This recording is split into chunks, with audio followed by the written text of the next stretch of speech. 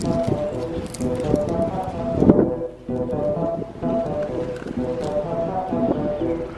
see if this thing is working. Is it working? Yeah, it's working. Hey, what's up everybody? So this is your boy Regal coming at you one more time from the Newbie Garden channel. This video today is about what I use for fertilizing, or what I've been using lately. This is actually going to be my third time fertilizing, and I figure I record it. Even though I don't have that much time, I want to show you guys, not really compost tea because I don't use compost or any kind of soil, so I'll just call it tea. Hey, but before I do that, I want to show you the results of the feeding that I've done so far, so you guys can look at the fig trees and see the how nice they're looking and stuff like that. All right, so here we are. As you can see, the trees are doing pretty good. They are producing figs for the most part. They're looking nice and green. I'm starting to see some rust, some fig rust. You can see it on the leaves. But as you can see, we've also got figs. We got brevas, we got main figs, main crop. And let me walk you around so you guys can see the trees. They're looking really good actually. You know, for the most part, not bad at all. This is what the trees are looking like. Some people said, actually there was a person on Facebook that said if I photoshopped my picture that I posted, and if I edited the date because of the picture I posted, but nope, this is proof right here that I did not Photoshop or edit any pictures for a previous year or date or anything like that. This is the actual trees, to all my friends out there. And I think they're looking like this because of the tea that I'm using. And I was picking some of the weeds and stuff because it seems like the buckets, the weeds are liking the tea a lot. So I was going through them and stuff, and I've actually noticed that these weeds over here, they pretty much cover this, like if it was a ground cover, and they help out with keeping the buckets moist and keeping them not too hot. So it's almost like a ground cover. The reason why I take them off right now is because I'm gonna fertilize and stuff, so I don't want to have too much weeds, you know, because I think they enjoy that feeding and they just get really crazy. They grow really crazy, so I don't want to have too much of it. It is a pain to be picking them out and stuff, but you gotta do what you gotta do, right? Sometimes I just pull them out and I leave them there. Sometimes I pull little things like this, which is actually a sucker growing from the tree itself.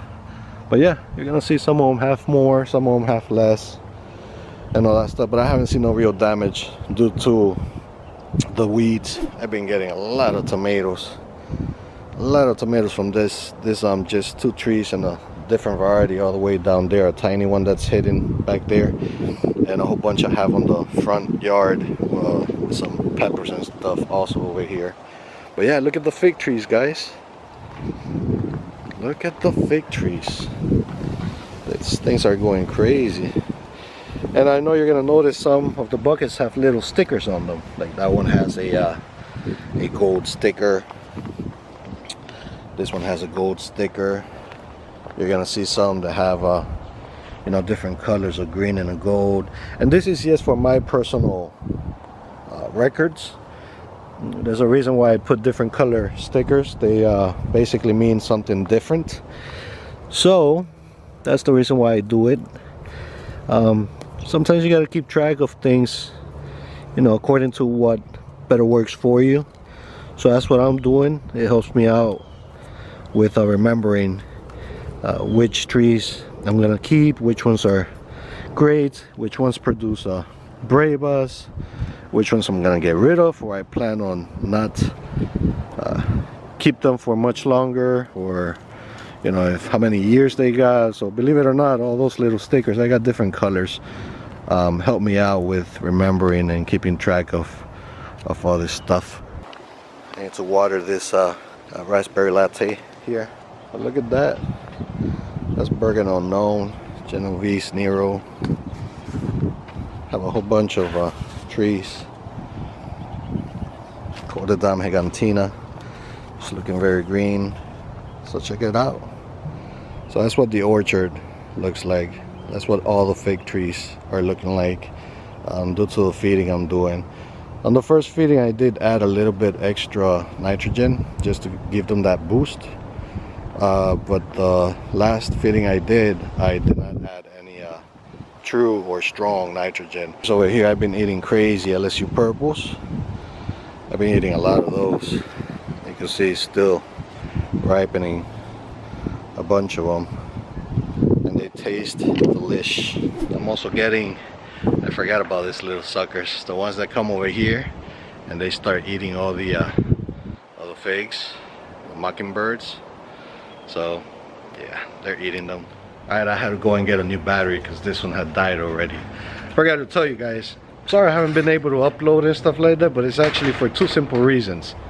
One, I'm always busy. I always got a lot of stuff to do. Second, I really don't like making videos. I do them really because, you know, people request them. People say that, you know, they laugh, they enjoy them and things like that, but you know, it's not my forte.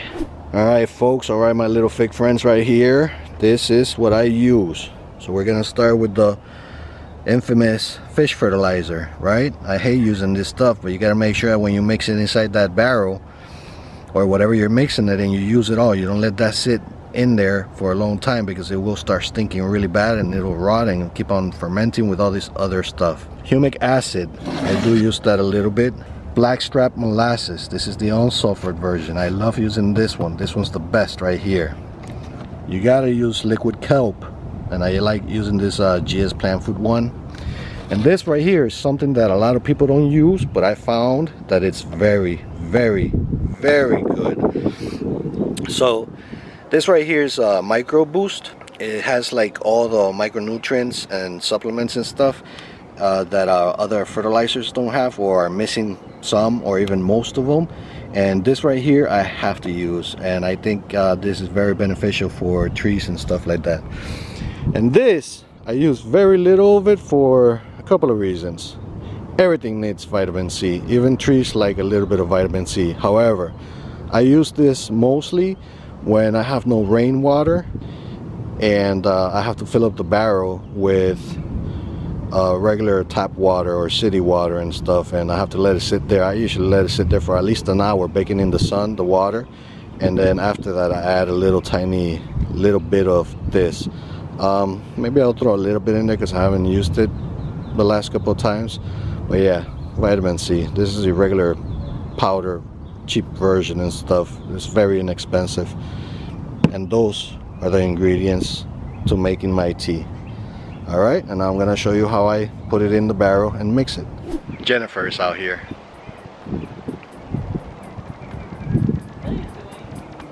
Recording you, waiting so that I can finish my video.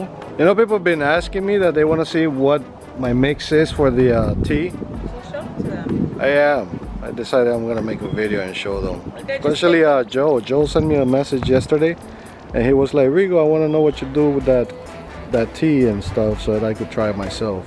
What are you doing? Picking tomatoes? I just picked a whole bunch of little maters. Ooh. I gotta go. They look nice and crunchy. I gotta go check the front for big maters. Okay. And yes, I'm calling them maters. It's You're my dropping own name. them. Jennifer. Maybe I should double them. Jen. Should I throw? I would be very unsuccessful with that. Don't do that. Alright guys, sorry for the delay. She's still here. She's right there. See? And with delay, he means me. He already told me I gotta go inside, but I don't listen very well with commands. You're a pain. You are too. I love you, because or else you'd be inside there fertilized. I would be fertilized. Alright guys, so you might get duplicates of me. yeah? Or an extra grown me. Yeah, I think I got a weed killer. Alright guys, so I've been fortunate enough here in Florida to have been getting some rain and stuff. So I do have a bucket of, actually a couple of buckets of rain. This one's here, it's got a little foam because that was falling from the top and stuff. But there's even mosquitoes in here. There's mosquitoes and a couple of other nasty little bits. but I guess the plant's like that. I also have the other bucket over there, the other barrel I should call it, barrel not buckets, filled with rainwater. I have it disconnected right now because they're working on the roof. And that's another reason why I have all this mess over here and off the wall and stuff, because we're putting a new roof, we're doing some more fixing of the house, and soon we're gonna paint it, a new garage, new back, new bunch of stuff, because we decided to stay here a little bit longer, unfortunately. But yeah, so we got the water ready right here, and now we're gonna add the ingredients so that you guys can see how I do it. Alright guys, you know how there's people out there that have to measure everything? I don't measure anything. I just go by eyeball, color, whatever it is, and if it worked out for me the first time and second time, and this is the results I'm getting right now, I'm sticking with it. So this is a 32-gallon garbage barrel. It's about $17 at Home Depot, with a lid if you want to use that too. But yeah, the measurements that I'm going to show you here is not according to what it says on the labels. This is what I do. This is my way of doing it. This is the amounts I like, and I'm having no problems with it. So this is it. So you grab yourself the fish fertilizer, mix it up real good.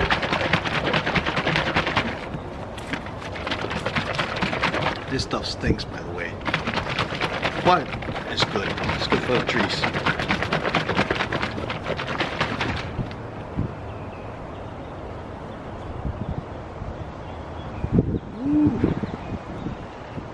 Man, that's crazy. So I use about a cup of this.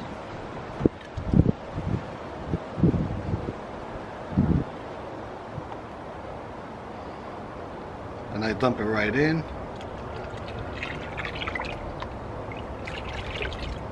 And I just gotta be doing this so that it could come out because it's still on there. Next is gonna be the blackstrap molasses. This is really good stuff right here. This is what helps feed all those little microorganisms in the soil and stuff. I really like it. I mean, it's so good, guys, that I could grab a little bit like this. That is good. I use about a cup of this too. That's black gold right there. Love it. Throw that in there. And as you can see, you're gonna see all the flies coming over here, and they're like all over the water and all over me. And if they don't watch out, I'm gonna open my mouth and bite them. Look at that, still dripping that black gold. You see that? You see that stuff? Next is gonna be your organic liquid kelp. Everybody knows about this. Everybody knows that this is good. It's beneficial for the soil. I use about half a cup of this. I don't go too strong on it. I'm sure you can go a lot more.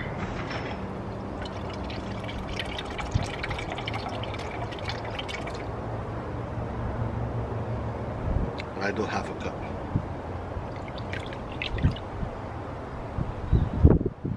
Organic liquid humic acid. Half a cup of that.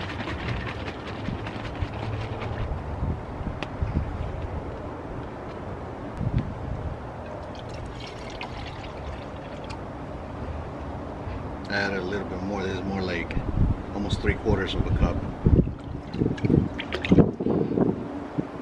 Don't you find this video so amusing, so satisfying, so fun to watch, so educational?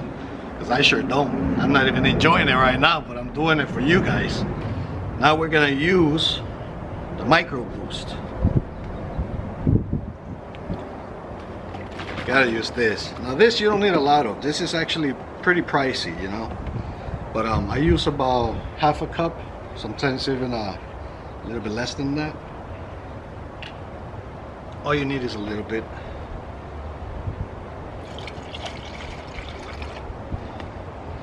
That's half a cup right there.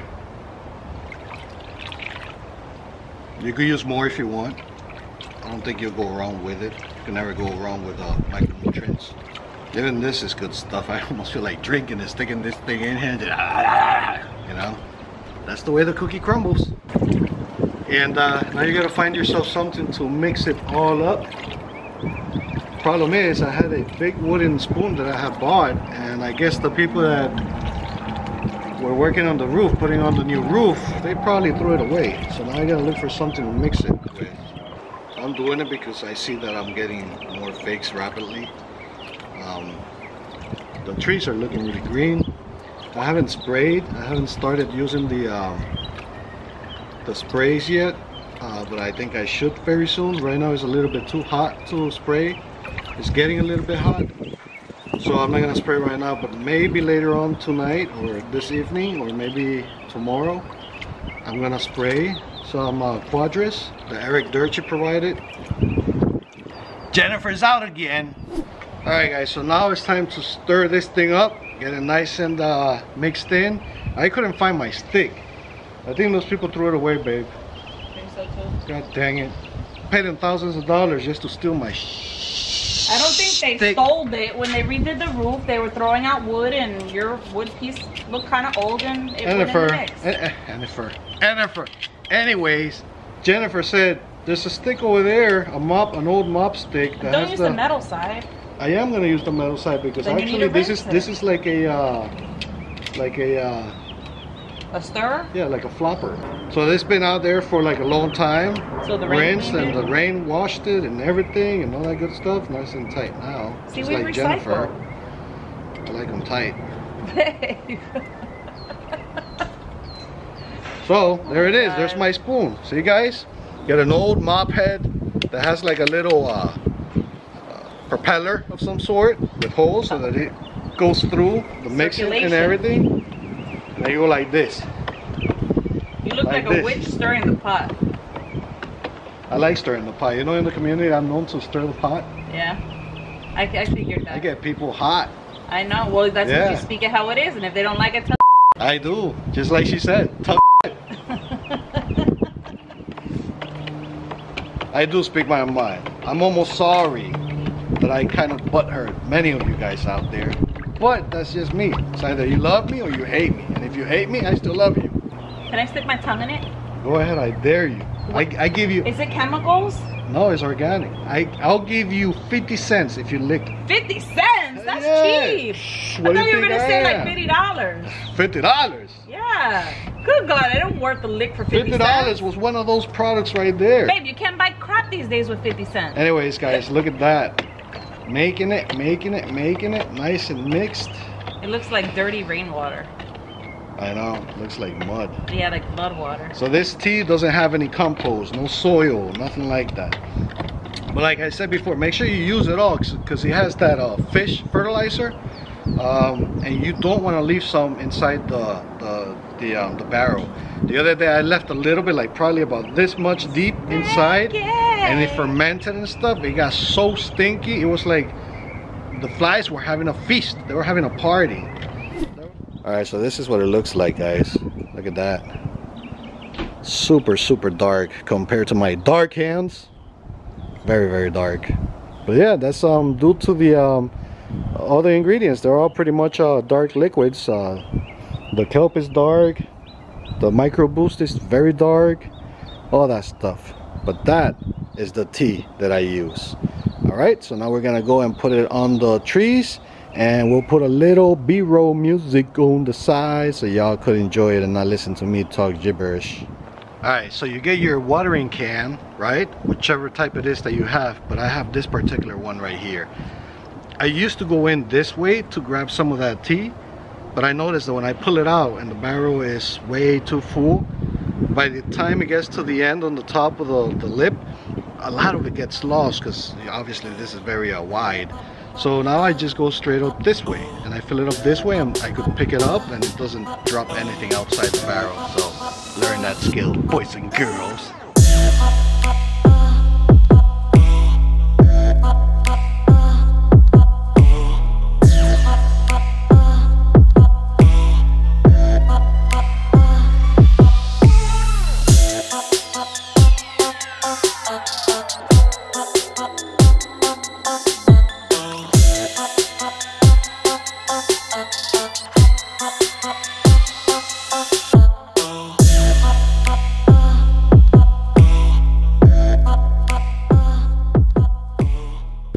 And that's pretty much the way I do it.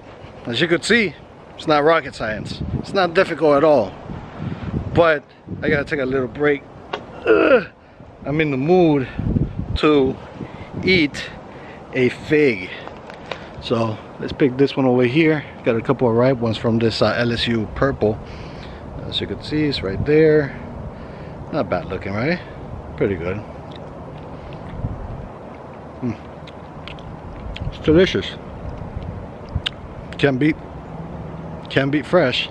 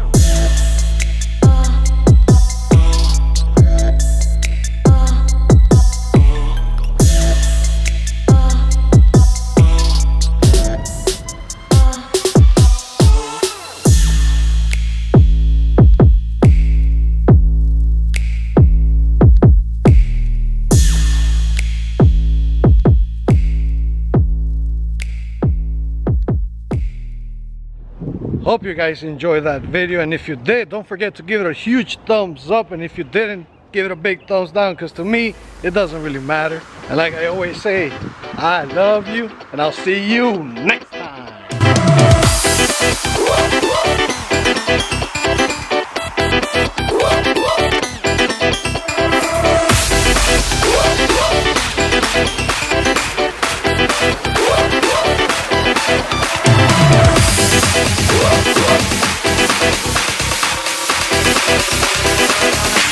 Babe, you're a little wet.